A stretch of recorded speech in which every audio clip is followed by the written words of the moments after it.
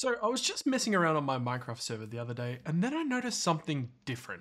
Guys, Shockbyte has updated their control panel, and guys, I'm not gonna lie, it's insane. So let me show you what's changed and what you can now achieve in their brand new control panel. And guys, if you're on the fence about Minecraft server hosting, this might be the thing that tops your decision. Guys, first up, we have the brand new Shockbyte dashboard. Now, this is where everything lives. Start, stop, kill, sync, everything ready to go.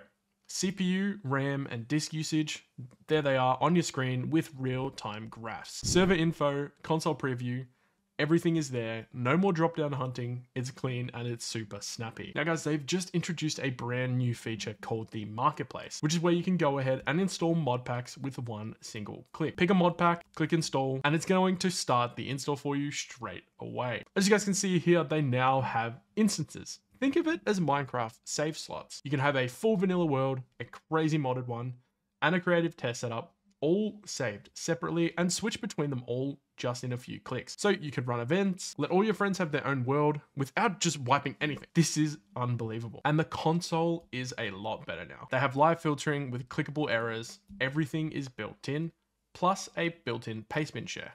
So you can go ahead, share log, done. It's copied to your clipboard, ready to go. We also have the brand new file manager that just feels like your desktop.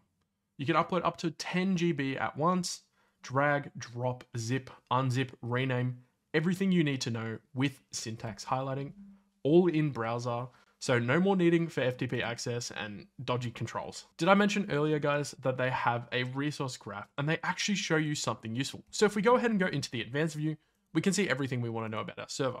Random spikes, random storage, bit of lag. You can backtrack it and find out exactly what's happening in your server. So guys, in short, the Shockbyte control panel finally feels modern. It's fast, it's smart, and it's actually designed for players. Now, I just wanted to showcase this and show you guys exactly what you can get with the brand new Shockbyte server hosting panel.